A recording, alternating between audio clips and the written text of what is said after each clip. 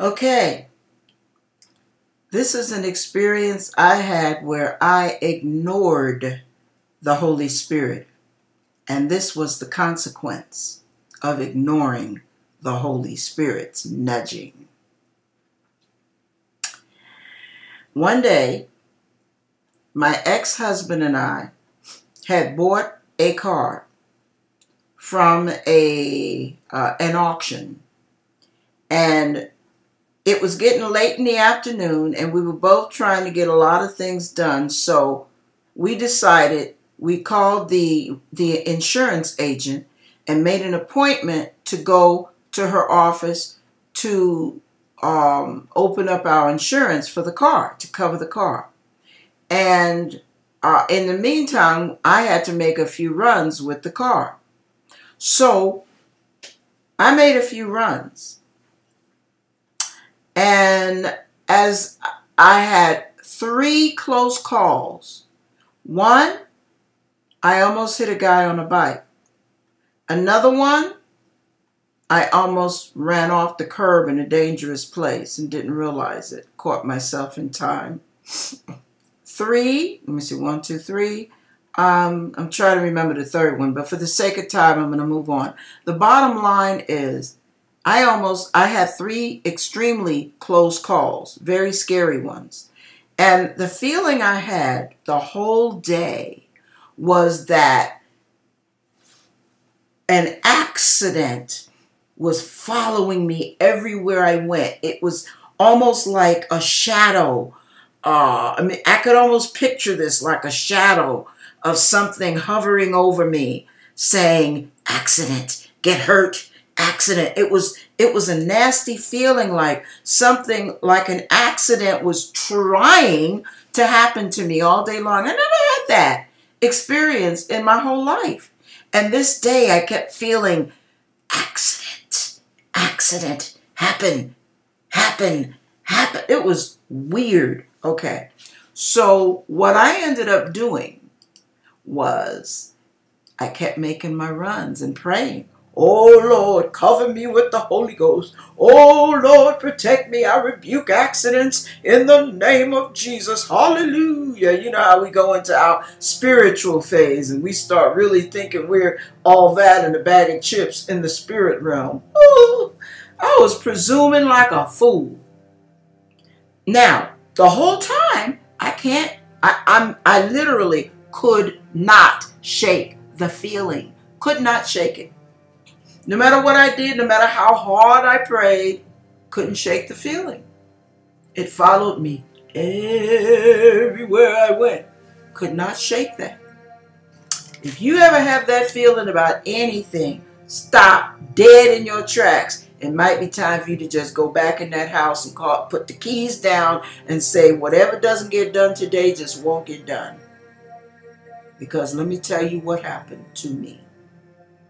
As a result of foolish presumption on my part, I took the car out for one last run. Didn't have to make it. Just trying to be a good Samaritan, being a nice person. Hey, giving a person a ride home. And I back out. I'm sitting at the back. The back of the car is sitting down on the border of my driveway in the street. And I'm praying, oh Lord, we bind you, we rebuke you in the name of Jesus, Satan. You will not cause me to have an accident. I mean, I'm covering this thing with prayer. Yeah. I backed out of that house, out of the driveway, and I didn't make one block. The very first corner, I had the right of way. The guy on my left was coming to the same intersection, and the front of his car was dipping down as he was hitting his brakes. And I could tell by his speed, he was only at maybe 10 or 15 miles an hour. He was definitely slowing down to a stop. So I ease on forward. And instead of going fast, because it's a dip, I eased. And as I eased, I don't know what happened to Brother Man, but I think it was demonic. Something made him put his foot, because he couldn't figure out why his foot went to the accelerator. Something made him put his foot on the accelerator. And he put the pedal to the metal. And here he came at me at top speed. By the time he hit me, he was driving at least 25 to 30 miles an hour.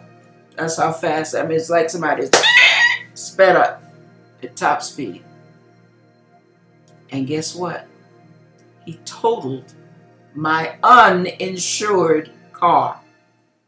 Now, we prayed for our protection. We covered everything. And yes, God protected me. Glass flying everywhere. Not a bit got on my face. Car hit me in the side. I felt it. Not even a bruise. Oh, God protected me. Protected my passenger. No problem. But there was no more car to drive. Remember, we were going to the insurance agent the very next day. Now, how many times have most of us taken a chance 1 or 2 days and driven a car we just got and then got the insurance because it was a putt-putt and we just needed something right away and we made a few runs? We were fine. How often does that happen to people? But here's the thing. I felt it all day long. All day long. I felt that accident following me everywhere. Now here's the thing. Dum-dum, dum-diddy-dum-dum, yours truly, got a little angry with the Lord because after all, I did pray. I rebuked and I took authority. I did all the spiritual warfare that the Word told us to do. Knowing how badly we needed that car. It got messed up anyway, in spite of all my prayers. Now, wouldn't that seem like God abandoned me in my hour of need?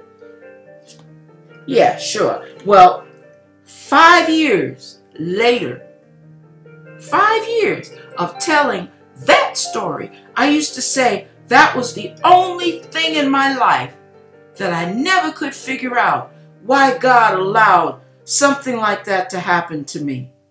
Couldn't figure that one out. And as God would have it, He let me struggle over my own stupidity for a while. 5 years worth of a while. And one day when I just got through telling that story, it was like the Holy Spirit came on me and gave me a split-second revelation. I said, oh God, I am so sorry. I said, I'll be right back. I didn't say it. I said, I'll be right back. I ran in the bathroom. I locked that door and I sobbed. I said, Lord, I didn't see it like that. I'm so sorry. Let me tell you what God told me. He said, when you had the first close call, that was me. When you had that feeling, that was me. Protecting you. When you had the second close call, that was me trying to stop you from driving. When you had that nasty feeling on you all day, that was me telling you not to drive your car. I did everything I could to stop you, but you went anyway. I realized it wasn't God's fault. It was mine all the time because the Holy Spirit was working on me all day long with signals of high alert and urgent warnings left and right. And I just kept thinking that was just an attack of the enemy and I could rebuke it. That was the Holy Spirit warning me. Had I left the keys on the thing that day, I would have had a car for several years to come. And everything would have been fine.